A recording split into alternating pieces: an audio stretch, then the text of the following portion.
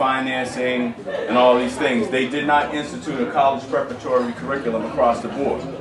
So there are schools now that don't have the themes. Like if everybody wasn't going to go to college, I wanted to study agriculture, I went to a certain school like West Roxbury.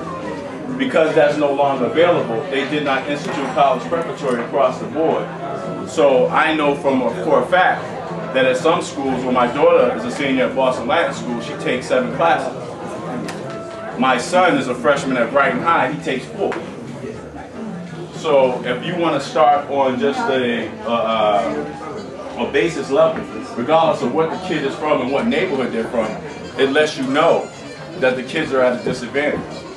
That has nothing to do with the school, it's the system. If there are 26 letters in the alphabet and you master 13 of them, and you can be a master of 13 letters, there's still more that you don't know. And unfortunately, a lot of them don't learn until they get to college. It's one thing to get in college, and it's another thing to stay in college. And so I came to this meeting because I'm more concerned with a curriculum that allows the kids the chance to go to college should they choose. And I don't think that that currently exists in the Boston public school system, regardless of what their background is, regardless of what neighborhood they're from. I don't feel like the curriculum gives them the best chance to live their life dreams. I forgot about that.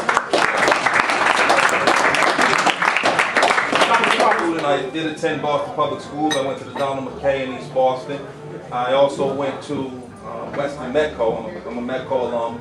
And after I left Weston, I ended up going to Boston College High School. So I've got a unique experience in dealing with really 3 different experiences in my early education.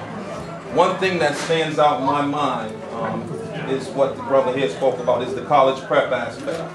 In Boston Public Schools, there's no real preparation to get kids to the next level. My time at Metco and Weston really prepared me to get to BC High. My time at BC High really prepared me to go to college.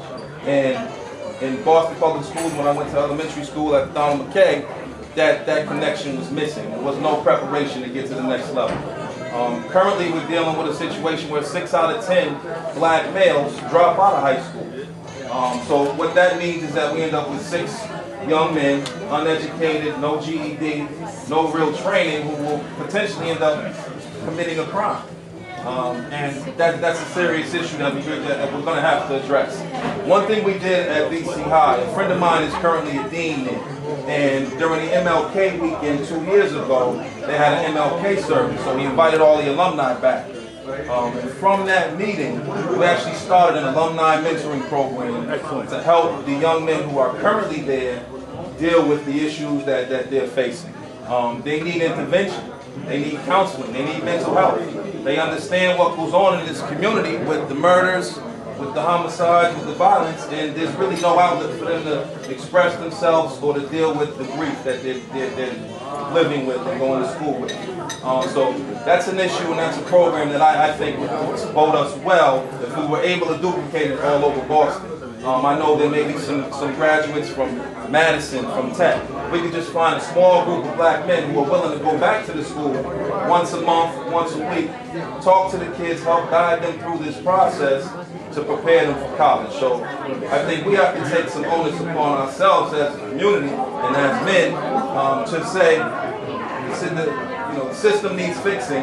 We're not looking for the man to come in on the white horse.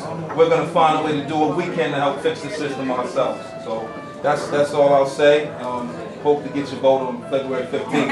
Anyone who lives in District 7.